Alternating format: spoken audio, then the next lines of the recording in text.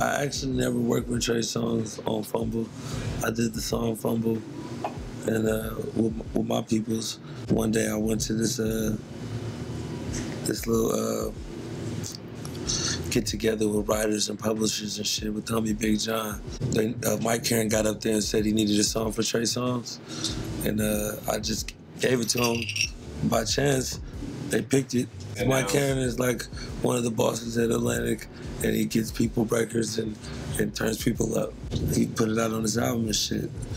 And I was going back and forth with Troy Taylor, his producer, and we got it going or whatever. I never met him still.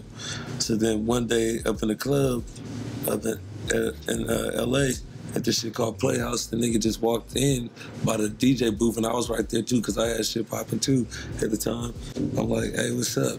He was like, I'm the nigga that wrote Fumble. He was like, for real, that was you? I'm like, yeah, nigga, let's write some more shit, let's link up.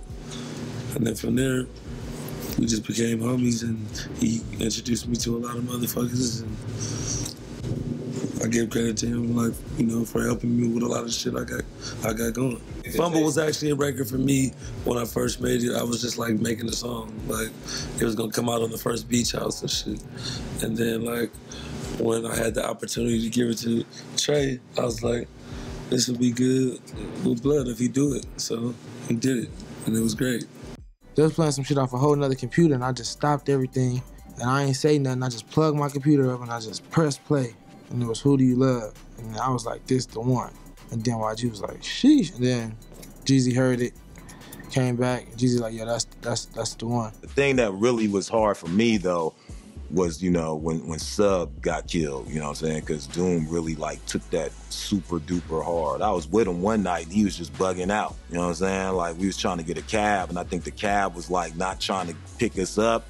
So like Doom just started beating on the window. Another part of the fucking moment is we got kicked off the tour 2 shows in, just because obviously what we were doing wasn't to a certain standard. So for me, that was quite like, I kind of took it personally, but I guess in terms of the bigger picture, it was a good experience. And even talking about it to people, you can kind of see that it's something I'm happy I did, so. There's an energy between us too that's palpable. Like, I just want her to destroy me. I met her at Givenchy, and like, I just stared at her the entire time. She stared back at me like I was Satan.